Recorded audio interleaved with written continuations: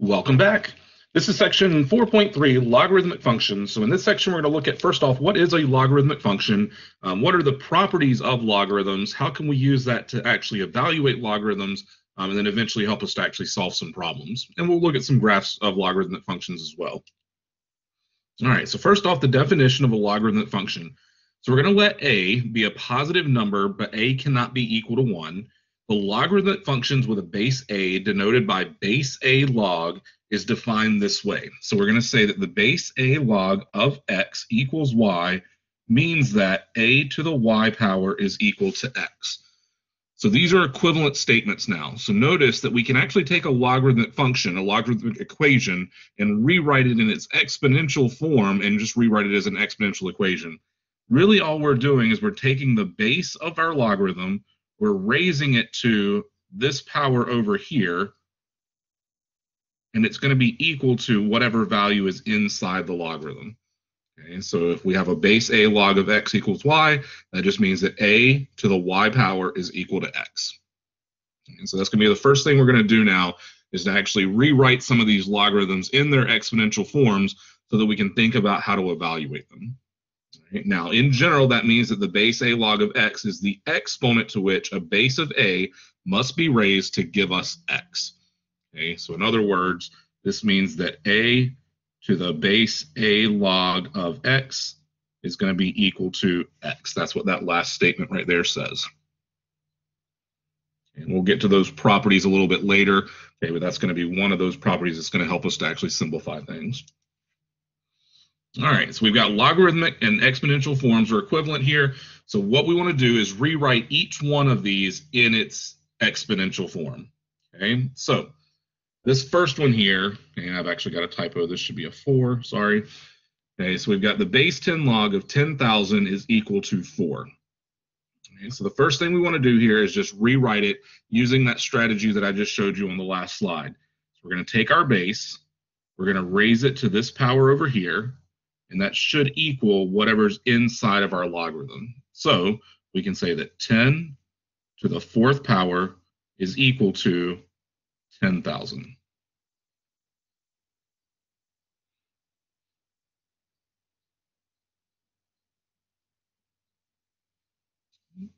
So the next one here, same thing. We're taking our base, we're raising it to this power here. It should be equal to this value inside the logarithm. So we can rewrite this as 2 to the 3rd power is equal to 8. All right, then we're going to take 2, we're going to raise it to the negative 3 power, and that's going to be equal to 1/8. So 2 to the negative 3 equals 1/8.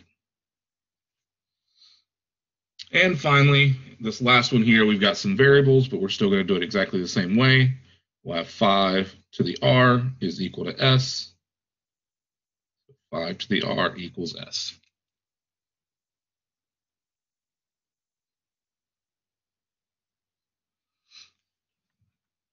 So again, that shows now that all of these logarithmic forms and exponential forms are equivalent to each other. So if we can rewrite one as the other, then it might actually help us to solve some of these problems. All right, so now we're going to actually try to evaluate. So what we're thinking about here, again, is 10 to some power, and I'm just going to put a little x over here just so we know what we're actually trying to find, should be equal to the number inside the logarithm. So I could rewrite this in exponential form as 10 to the x is equal to 1,000. So what I'm really trying to find here is what is that exponent that I would have to raise 10 to give us 1,000. Well, shortcut here, right, is because it's 1 with 3 zeros, I know that 10 to the 3rd power is going to give us that, right? So 10 to the 3rd power should equal 1,000. Therefore, x has to be equal to 3. So the base 10 log of 1,000 is equal to 3 this time.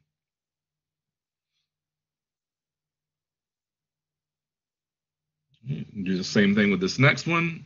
Put an x over here. So this time we have 2 to the x is equal to 32. So we just have to figure out what value would I have to raise 2 to give us 32. In this case, 2 to the 5th power should be equal to 32. Therefore, that x value is equal to 5. So the base 2 log of 32 is equal to 5 now.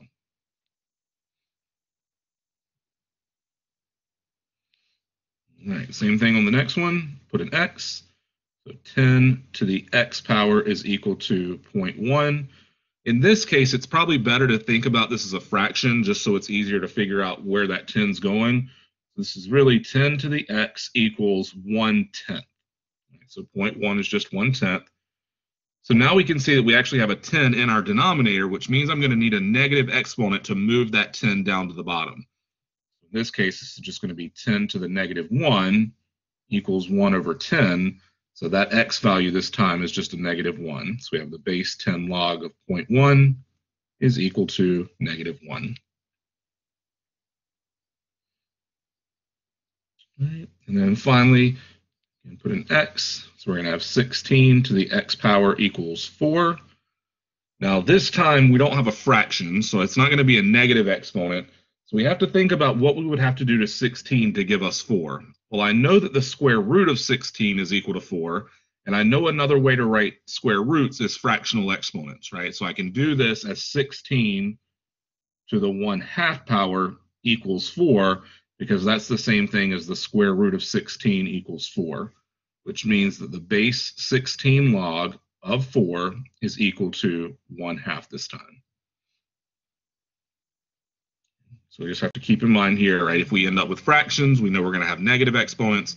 If we're dealing with some type of root, square roots, cube roots, fourth roots, whatever, we know we're going to have a fractional exponent instead.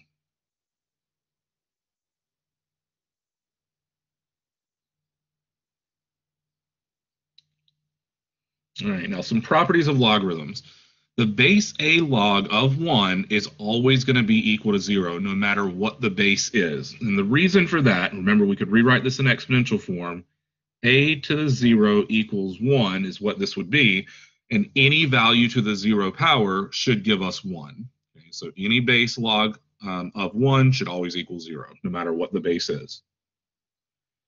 Now the next property says that the base a log of a is equal to 1. And again, the reason for that is that a to the first power is always going to be equal to a no matter what. So if I were to rewrite that in exponential form, we know if the base and the number inside match up, that's always going to be equal to 1, because that would have to be your exponent. Now the next one here, very similar to the last one, except now we have a different exponent. So we have a to the x equals a to the x is what that says. Okay, so if we were to rewrite that in exponential form, and that's why in this case, if these numbers match up, then we can just take the exponent here as our value for the logarithm. All right, and then finally, if you were to switch these and put the base a here and the base of a here, we kind of already mentioned this before, that this is the exponent that you would have to raise it to give you x. And so a to the log base a of x is just going to be equal to x now.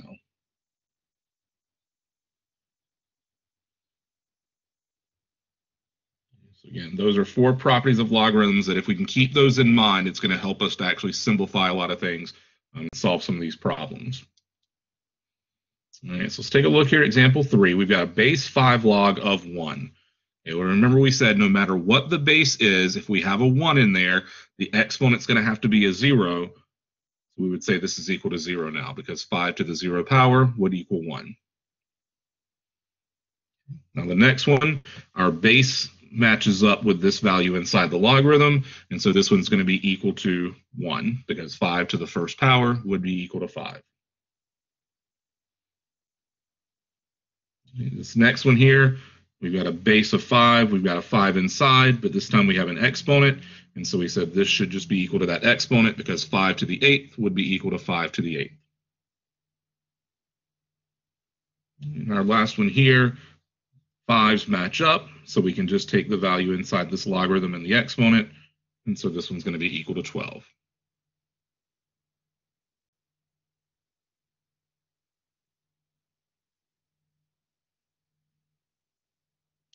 All right. So now we want to sketch the graph of base 2 log of x. All right, so what we're going to do is we're actually going to create a table of values here. We're going to substitute some values in and see what this is equal to. So I'm going to create a table x and f of x.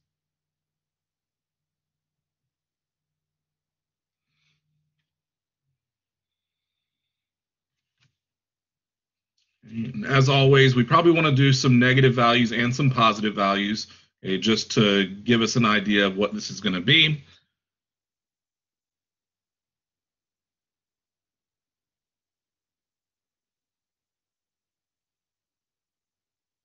So keep in mind here, we probably want to try to keep values that are going to give us nice integer answers so that we can actually plot them pretty easily on our graph.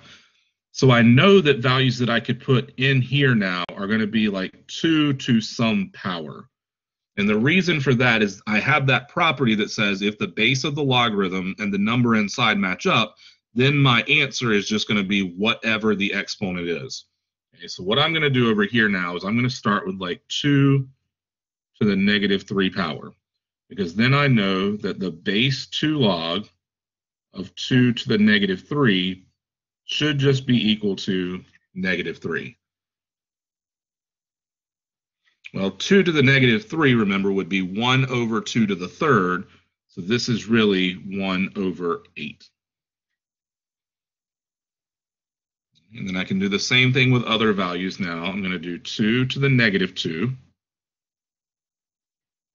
The base 2 log of 2 to the negative 2 should be equal to negative 2. But again, I can rewrite this as 1 over 2 to the second power, or just 1 over 4. And then we'll do 2 to the negative 1.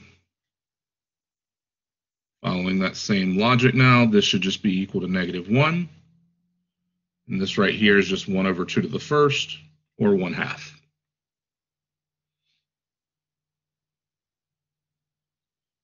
Now 2 to the 0 power, anything to the 0 is 1. So the base 2 log of 2 to the 0 now is going to be 0. So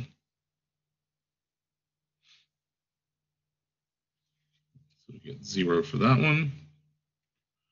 And let's do some positive exponents here. So the base 2 log 2 to the first is going to be equal to 1. That's just 2.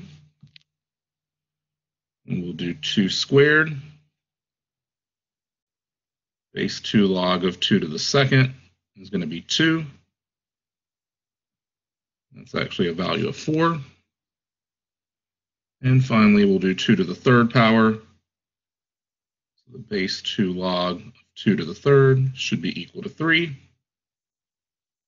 And that x value is actually equal to 8 now. Okay, so by choosing those values to be 2 to some power, that easily gives me the f of x value so that I get nice integer answers, and then I can actually just calculate the x values based off of those exponents. Okay, so now I have a table of values. My first point in this case, when I sketch this graph, is going to be at 1/8 negative 3. So I'm going to make 1 way over here just because I know I've got some fractions to fill in here. So I'm going to go to 1/8, and then I'm going to go down to negative 3. Be somewhere right in here. So 1/8, a little bigger than 0. Then we're going to go to 1/4, and that's going to have a value of negative 2. So now I'm going over a little bit further to the right, and then I'm going to be down here at negative 2. When I get to 1/2, I should be at negative 1. So that's halfway between 0 and 1. It'll be right here. And the next point is 1, 0. So that's actually my x-intercept. So 1, 0 is right here.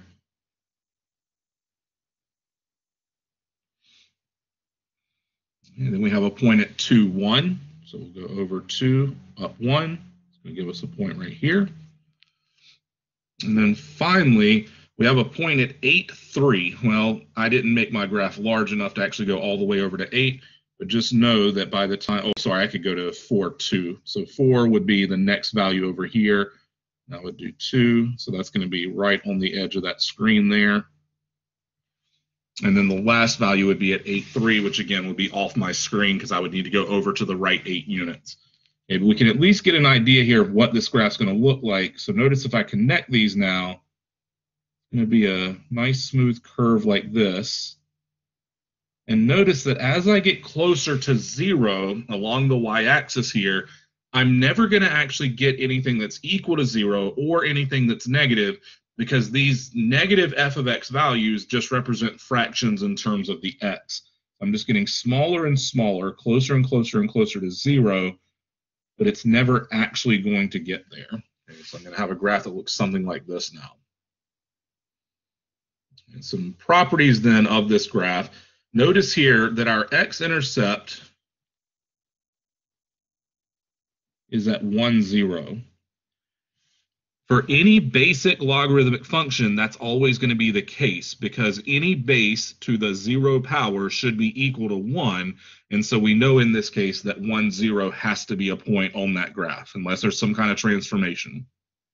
The other thing that we've got going on here that's always going to be the case is we're going to have a vertical asymptote at x equals 0. So along the y-axis, x equals 0, that's our vertical asymptote for this graph. So again, no matter what the base is, in this case the base was 2, but no matter what that number is, our basic shape of our logarithmic function graph is going to have these two rules, right? We're going to have an x-intercept at 1, 0, we're going to have a vertical asymptote at x equals 0, and it's going to have that basic shape to it. And the base is just going to change how fast or slow it grows as you go out to the right-hand side.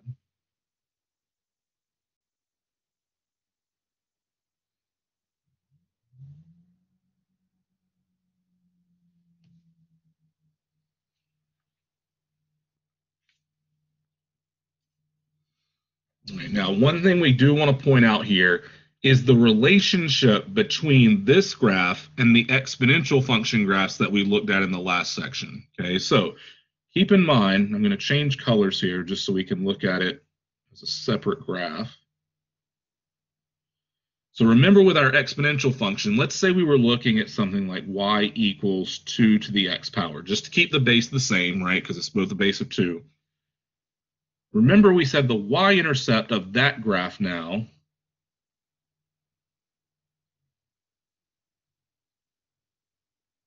is going to be 0, 1. And we also know that we have a horizontal asymptote along the x-axis at y equals 0. And so an exponential function, 2 to the x, would look something like this now. So if we look at those two graphs, we can see then that one is actually just a reflection over the line y equals x. If I were to draw this line in here now, goes through 0, 0, has a slope of 1. So that exponential function, 2 to the x, is just a reflection of the base 2 log of x over the line y equals x. And if you remember back to the previous unit, we said that whenever you have a reflection over the line y equals x, that means that these are inverses of each other. So these two functions are inverses. So in general, the exponential function and the logarithmic function are inverse functions of one another. We can actually use one to undo the other. Okay, so that's why this is going to be useful when we actually go to start solving equations. Because they are inverses now, if I want to get rid of an exponential function, I can use a logarithm. If I need to get rid of a logarithmic function, I can actually use exponents.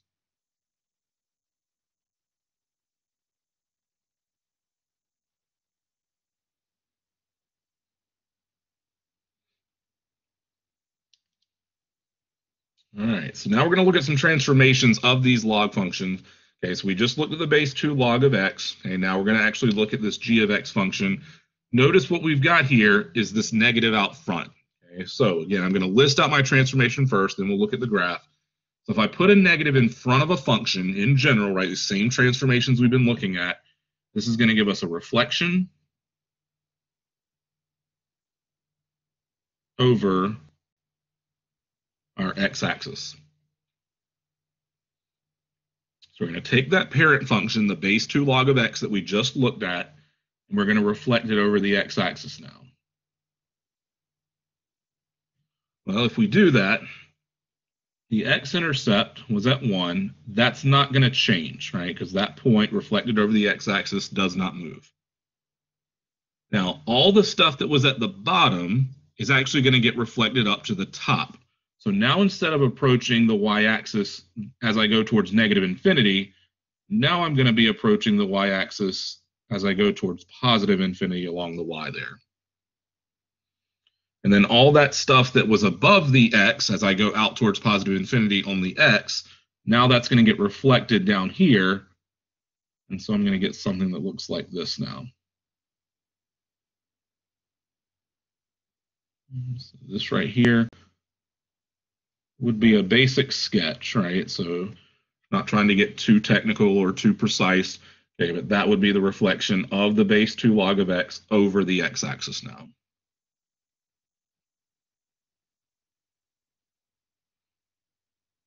All right, now the next one here, we've got the base 2 log of negative x.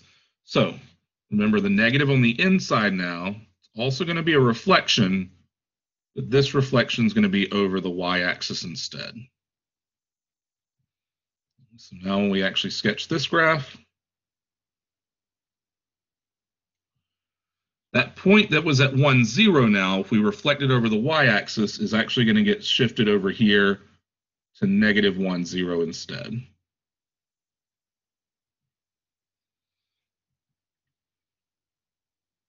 And then remember the basic shape of our base 2 log of x was going up and to the right. So now it's actually going to come in like this, and it's going to be going down and approaching our horizontal asymptote from the left-hand side instead.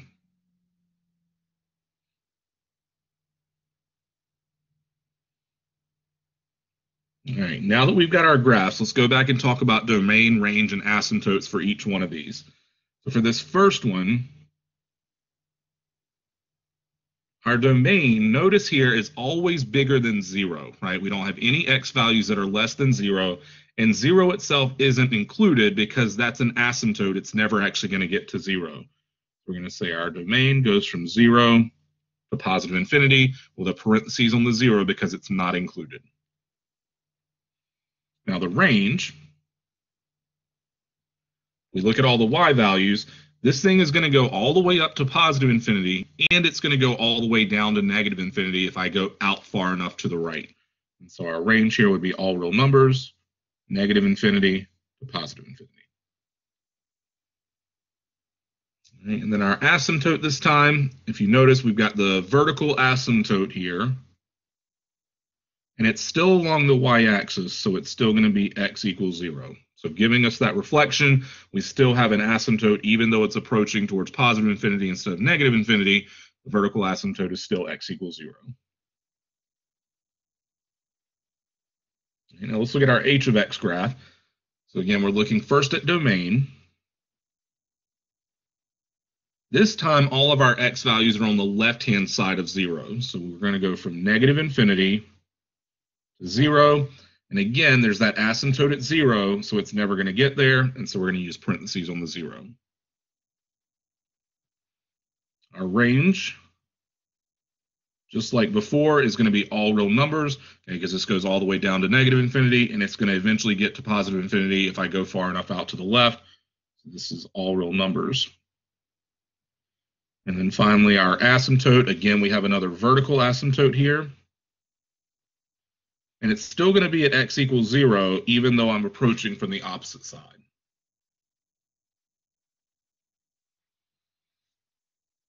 Now, in this case, remember, with logarithmic functions, we're only going to have that vertical asymptote. We're not going to have a horizontal asymptote. Just like the exponential function only had a horizontal and no vertical, now the logarithmic is going to have a vertical and no horizontal.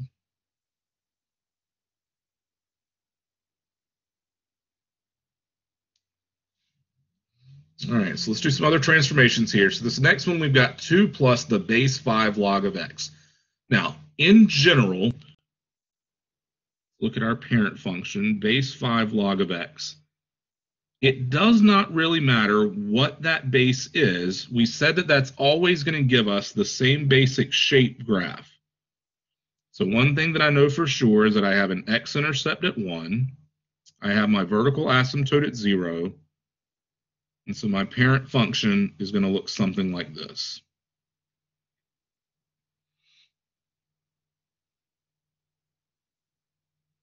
All right, now if we do 2 plus that, that means we're actually taking that base 5 log of x and we're shifting it up 2 units.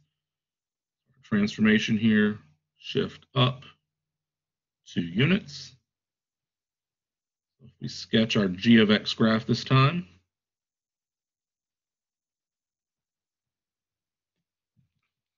that point that was at 1, 0 is going to get shifted up 2 units. So it's going to be up here now. Now, everything else about this graph is pretty much going to stay the same. Obviously, it's going to cross the x-axis somewhere before we get to 1, right? And so if I sketch this now, it looks something like this. And it's going to go up and to the right like this. So again, I'm just taking that parent function, base 5 log of x, shifting everything up 2 units. And so we're going to get something around that graph g of x there. Right, now let's talk about domain, range, and asymptote, because they asked for all 3 of those things. So our domain. Well, notice here, my asymptote hasn't moved, right? I'm still approaching 0 from that right-hand side. And so we're still going to have a domain that's from 0 to positive infinity, not including the 0.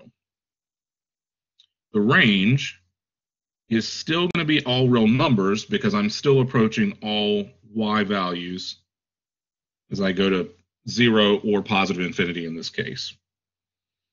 And then the asymptote, we still have that vertical asymptote, and it still hasn't moved. It's still at x equals 0 in this case because all I did was shifted the graph up 2 units.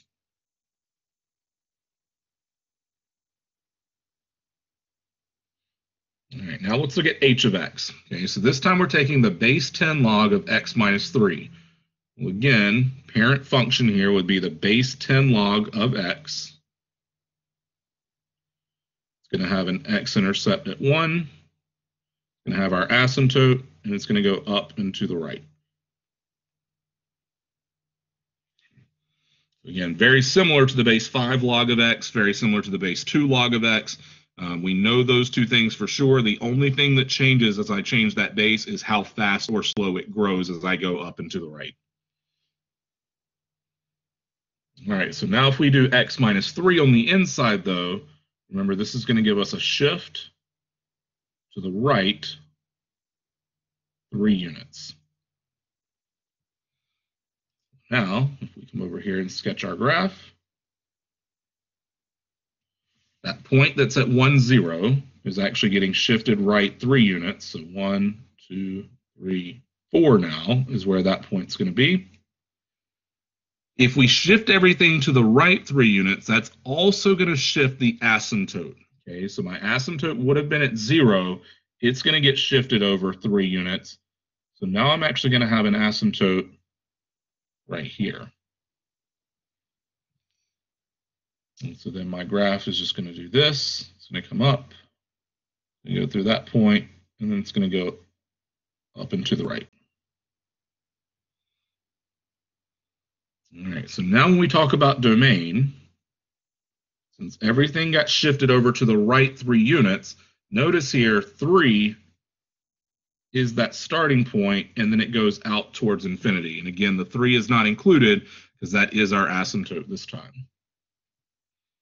Now the range is not affected. So our range here is still from negative infinity to positive infinity. And then our vertical asymptote, we just said, gets shifted over to the right 3 units. So instead of x equals 0, it's now x equals 3.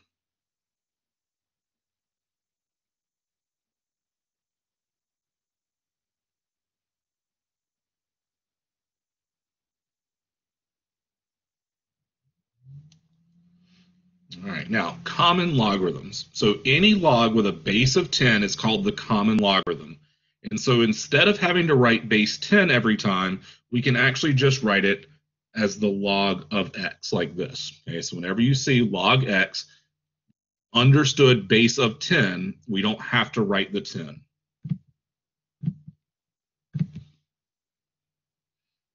So if you notice, if you look at your calculator, okay, there is a log key on your calculator. That log key is automatically a base 10 log. Okay, so you can't actually go in, some calculators now will allow you to change that base. If you just press the log key in general, it's going to automatically give you a base 10 log.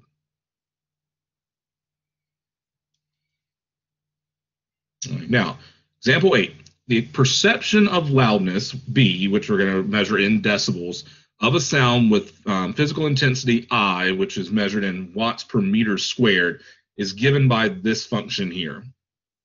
Now, what we want to do in this case is we want to figure out the decibel level where the intensity is 100 times that of I sub 0. So in other words, we're going to say that I is equal to 100 times I sub 0.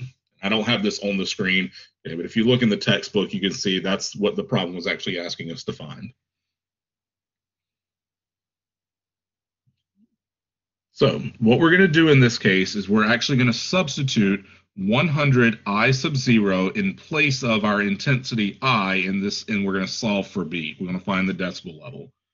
We're going to say that B is equal to 10 times the log, and instead of I now, I'm going to have 100 times that initial intensity over the initial intensity. So notice when I do this now, the I sub 0 should cancel out because I'm dividing one by the other, so I can cancel those out. So I'm really just left with our decibel level is equal to 10 times the log of 100.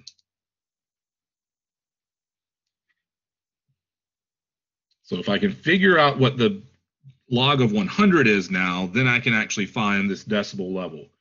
Well, remember, this just means base 10 log of 100. Whenever there's no base, it's a common log. Base is automatically 10. So I just need to know what would I need to raise 10 to give us 100? Well, 10 to the second power is equal to 100. So that means that this base 10 log of 100 is equal to 2.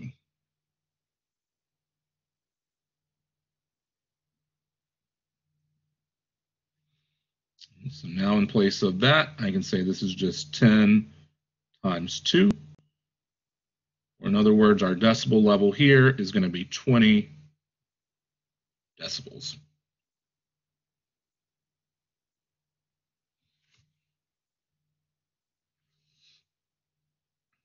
So decibel levels are an example, a real-world example of where we use logarithms. Okay, so the decibel scale is actually a logarithmic scale where that intensity level of the loudness is actually in base 10 form. Okay, so it's going to be like 10 to the first, 10 to the second, 10 to the third. Every time you go up like that, you're actually multiplying by an additional 10 every time the decibel level goes up.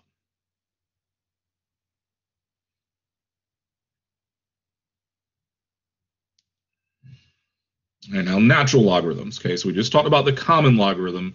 Now the natural logarithm is going to have a base of e instead. Now the notation we're going to use for that is ln. Okay, so notice that's an L, not an I. Okay, so ln of x, natural log of x, means that we have a base of e now. So instead of always having to write log base e, if we want a base of e, we can just write natural log instead. Now, it's going to have those same 4 properties as the other logs that we looked at, okay, because now our base just happens to be e, but the natural log of 1 equals 0. And again, that's because e to the 0 power would be equal to 1. The next one here, again, the base is e, so this tells us that e to the first power is equal to e. The next one here, again, the base is e, so e to the x equals e to the x. And then finally, this base up here is an e, and so those cancel out, and that's why we can just take whatever values inside that natural log here.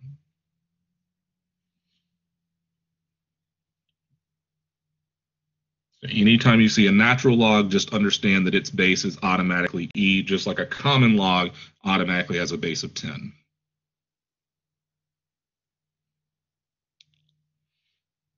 All right, so if we want to evaluate these now, we're going to use those properties we just saw.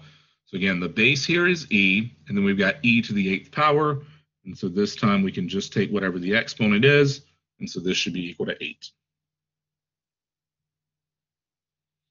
Now this next one we probably want to rewrite first just to help us think about what it is.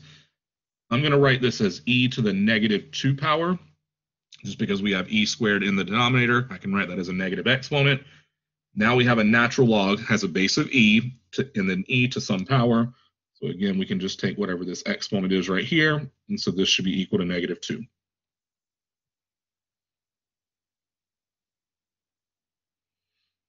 All right, now this last one, we've got a natural log of 5.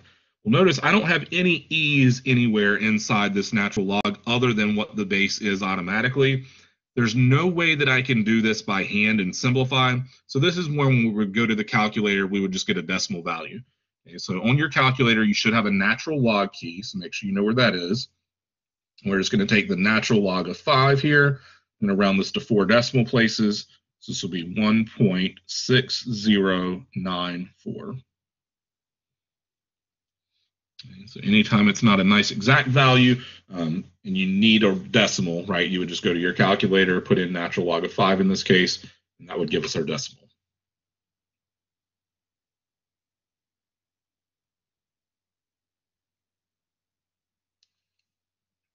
All right, example 10. Now we want to find the domain of this function. So we got natural log of 4 minus x squared. So if you think about all the logarithms that we've looked at so far, all of their domains have always been greater than 0, right? So just the basic log function in general always had the asymptote at 0, and everything was to the right of that. That tells me that everything inside of a logarithm, no matter what its base is now, needs to be greater than 0. Strictly greater than 0, not greater than or equal to, because that asymptote is not included. So what I can say here is that this 4 minus x squared has to be greater than 0. And that's always going to be the case no matter what type of logarithm you're looking at. Everything inside the log needs to be greater than 0. Now we've got to solve this. So I'm going to factor first. So we're going to have 2 minus x times 2 plus x must be greater than 0. Now, because this is a quadratic inequality, at this point, I'm going to need to find those two numbers and create a number line so I can test some points and see where it's positive and negative. I'm going to do 2 minus x equals 0, 2 plus x equals 0. This one here is going to give us 2 equals x if I add the x. This one's going to give us x equals negative 2 if I subtract the 2. Okay, so now I'm going to do my number line. We're going to have a negative 2, and we're going to have a positive 2. Now I'm going to choose values in each of my intervals. I'm going to plug them in, see if it's positive or negative. So for this interval down here, we'll go with negative 3. I'm going to substitute into this factored form up here to see is it positive or negative. First, we're going to have 2 minus negative 3 times 2 plus negative 3. 2 minus negative 3 becomes addition, so that's going to be a positive. 2 plus a negative 3 is a negative 1, so that's going to be a negative. So a positive times a negative now should give us a negative down here. Now we need something between negative 2 and 2, so I'll go with 0. And substitute that in. We're going to have 2 minus 0 times 2 plus 0. 2 minus 0 is a positive. 2 plus 0, also positive. And a positive times a positive should give us a positive in between negative 2 and 2 now. And finally, we need something bigger than 2, so I'll go with 3. It gives us 2 minus 3 times 2 plus 3. 2 minus 3 is going to be a negative. 2 plus 3 is going to be a positive. Negative times a positive should give us a negative. Now remember, we wanted this to be greater than 0, meaning we want values that are positive. That means I'm only looking at this interval right here. So when I find the domain of this function, it's only going to be values between negative 2 and 2. And because it's strictly greater than 0, not greater than or equal to, I don't want to include those endpoints. So my domain this time is just going to be from negative 2 to 2, both with parentheses.